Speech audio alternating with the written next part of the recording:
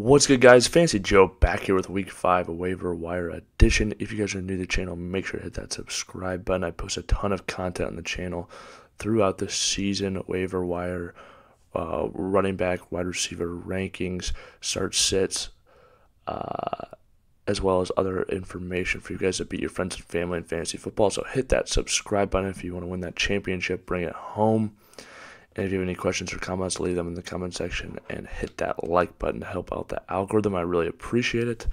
All right, let's hop in and talk waiver wire. So Stroud is out there at quarterback. He would be our number one ad. He's been fantastic so far this season. You see the last 3 games he's had over 280 and 2 every single game. No interceptions so far this year. He's been fantastic. I think we're just ready to ride the train at this point. And Tank Dell and Nico Collins have both been phenomenal for him. Sam Howell, I do think is worth an ad if you're in a deeper league. Another guy I throw out there is Stafford. He's looked really good, and he should get Cooper Kupp back. That's an impressive game for him, and he's been pretty solid outside of Buffalo, and Buffalo's a great defense. We saw what they did at Tua last week. But those are some names at the quarterback position. Let's move on to running back. My top ad at running back right now would be Jaleel McLaughlin. He had a great game the other day, and I just think that he could potentially win the job in this backfield. So I'm going to take the shot on him. He was really good in college, a 4.3 guy, similar build to a Devon Achane. And Sean Payton seems to really like him, which I think bodes well for him. He's talked him up a lot when he's talked about the running back. And like I said, just extremely efficient the other way. Javonte, not supposed to miss a ton of time with this hip flexor injury, but I still think McLaughlin is worth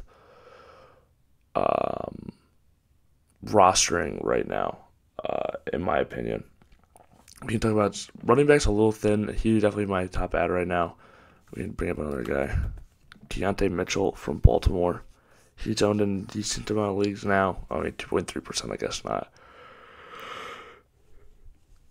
He's an injured reserve, but I think he'll be activated fairly soon. He made the roster. He looked really good in the preseason.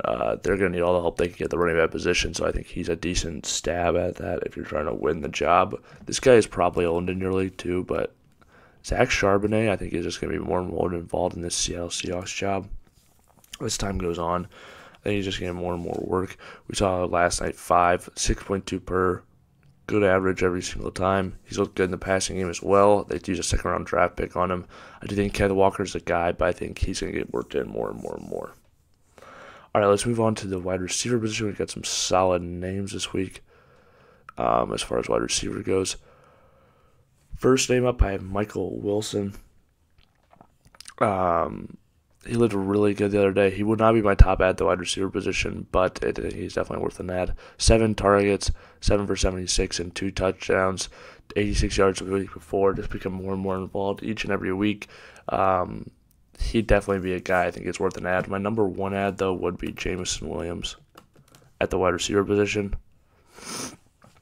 I currently own him in this league, but Jameson was just fantastic, probably the best wide receiver coming out of his class pre-draft, and if he can get his head on and straight and just, play football, stay healthy, I think he still has all that talent. So Jameson Williams would be my top ad. He's just a guy who could truly be a difference maker at the position if he's featured in that offense. If he gets 7-8 targets a game, he'll be a difference maker for fantasy no matter what, in my opinion.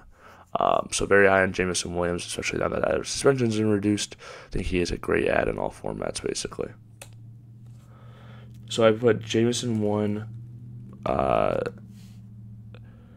Michael Wilson 2, and then if Zay Flowers up there in your leagues, let's say Flowers, Zay Jones. I think he's worth a while of an ad. The offense just looked different when he wasn't out there the last 2 weeks. Should be back soon.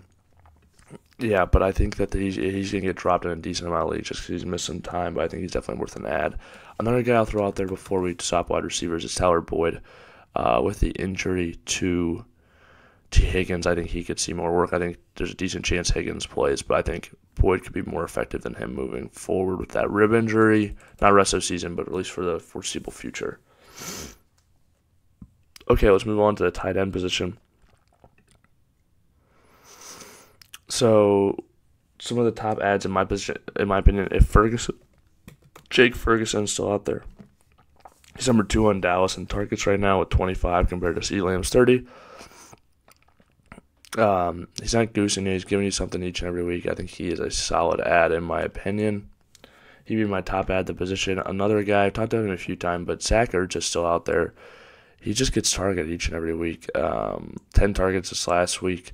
You can add him. He's going to give you something for fantasy football. That's really nice. Not a lot of tight ends have that ability. I think that's underrated in his skill set, honestly. Luke Musgrave, another guy out there, if he's still available in your leagues, I think he's worthy of an ad. He went down with a concussion the last week, but if you look at every other week, he's been pretty targeted. I think that trend will continue for him. So he'd be my third ad at the tight end position. Now let's talk defense. There's some good defensive streamers out there this week. My top ad would probably be the Commanders against Chicago. Good defense for them, and Chicago's obviously struggled recently. And then my second ad, I think I would go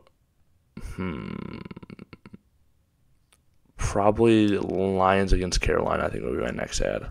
I think that would be a really good defense as well. I think that might even be a slightly safer play. I just haven't seen Carolina do much, and the Lions defense has looked really, really good so far to start this season. All right, if you guys have made it to this point in the video, please hit that like button, hit that subscribe button. If you have any questions or comments on who to add, who to drop, let me know in the comment section down below. I'll respond as always. This has been Fantasy Joe. Make sure you hit that subscribe button, bring home that fantasy championship. Hit that like button. Really helps me out. Thank you guys for watching.